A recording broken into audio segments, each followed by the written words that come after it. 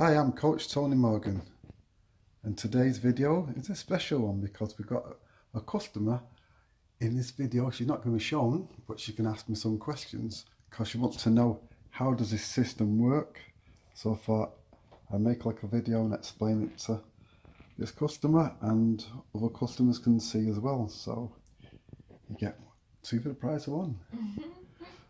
Alright, so what we've got here right in front of this big white vessel. This is your hot water cylinder, and it's an unvented cylinder. And what it does, you get your hot water direct from this through these 2 points here, that one there, and this bottom one here. And inside there you got immersion heaters, which directly heat this unvented cylinder. So as I said, you get your hot water direct from here. It's got its own source. It's controlled by these switches here, which it actually says it top, boost, and the bottom one. Some switches turn on these two heating elements, which I just pointed out to you. So have you got any questions on that? So where is the system that heats up the water tank? Well, this is it. This is it, as I just said to you. This is inside here. You've got stored hot water. Yeah. Yeah. And here, behind there, and the one at the bottom, you got an heating element. Oh right. Okay. So it's like a kettle. Okay. So that gets hot. Yeah. And then heats up the water inside there. Okay. And then your hot water comes at the top. Yeah. And that goes to your taps. Right. Okay, I get it. Yeah. Yeah, that's great. So that's basically it. Now for your radiators, you've got a separate unit here. This is another electric unit, but this is a boiler. Call it a flow boiler. And that does your radiators. So you've got this pump at the bottom here. That pumps around the radiators. It pumps water into this unit. It gets hot as it goes through it, and then goes at the top.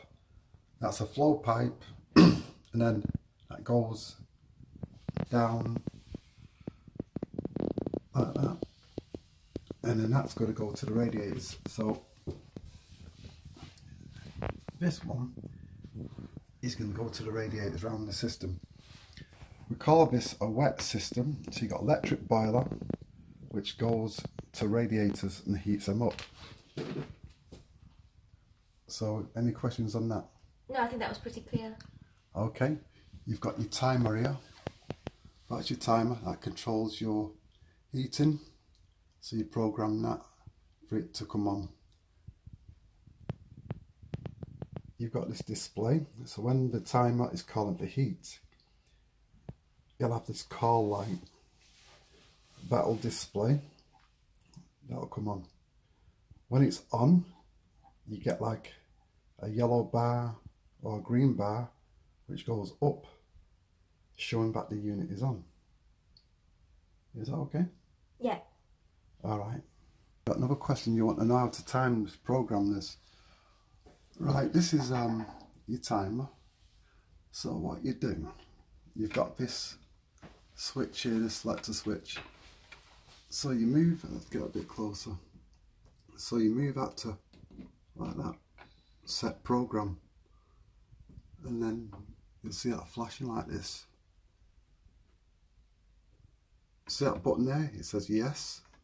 So you press that, and wait a minute, that was your first. Let's go through it again. Start from the beginning. Right, so you press that up. It's got your first on.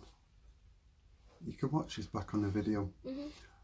You can see first on, and then you need to adjust your time that you want to come on. So what time do you want it to come on in the morning? 6. 6, okay. So what you do, I'm pressing the plus button till I get to 6. So at 6 AM in the morning. Mm-hmm. So if you're happy with that, you press yes. Okay. And then you can see now it says off, and then you just your next off time. So you said 6, so you want it to go off at what time? 8:30. 8:30. So you, or 8. Make it 8. Sorry. 8. Okay.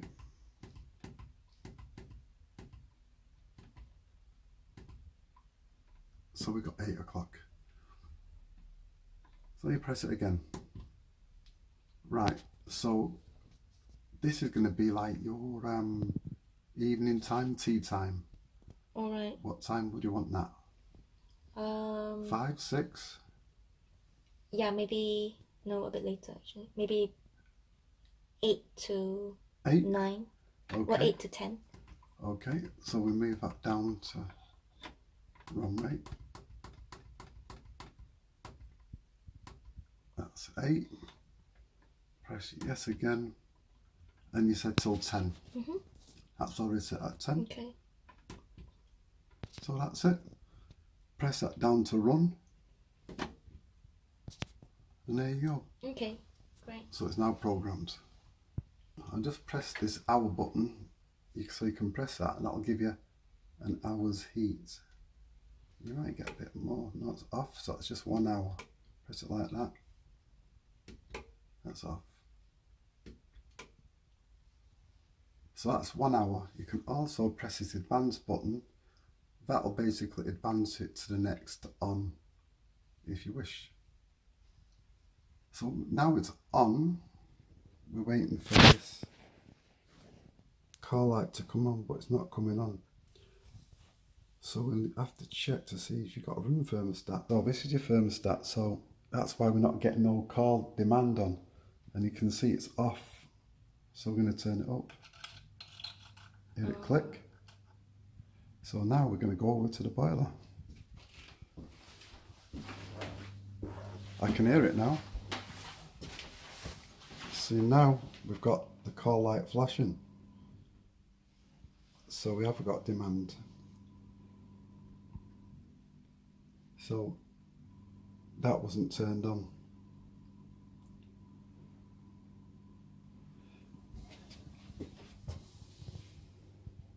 That's a pump running, so that's okay. So in a short while you should get, as I said, a green or yellow bar going up, showing that this unit is on and heat is coming out. So you can see that is now on. If I move away from it, you can see it's going green. That's showing that the unit is now sending power out. You can see it's gone up a bit more. So this pipe, I can feel a bit of warmth coming through it now. So that'll go around the radiators, as I said, and get hot. So that's it. It's all functioning cool. The last thing is this gauge, this pressure gauge. You've got a sealed system, so you need to get it topped up just a little bit more than what it is now. It wants to be just over 1, so where the red needle is, you need a black needle to be the same. So what you do, you got this lever there, you turn that lever to 12 o'clock or 11 o'clock slowly, and you'll hear the water go in, and you watch it till the black needle meets the red needle, and then close it back to the position where it's in now. Okay. And then that's it. So maintain that and it'll be okay. Other thing, if you do vent the radiators, letting the air out, you've got to come back here and top it back up, because you will lose pressure if you let the air out the radiators. So that's going to be the end of the video. So if you like it, you can subscribe to our channel, give us a comment, I'll be glad to hear from you, and you can share it with any of your family and friends as well. So that's it from me, and I'll see you on the next video.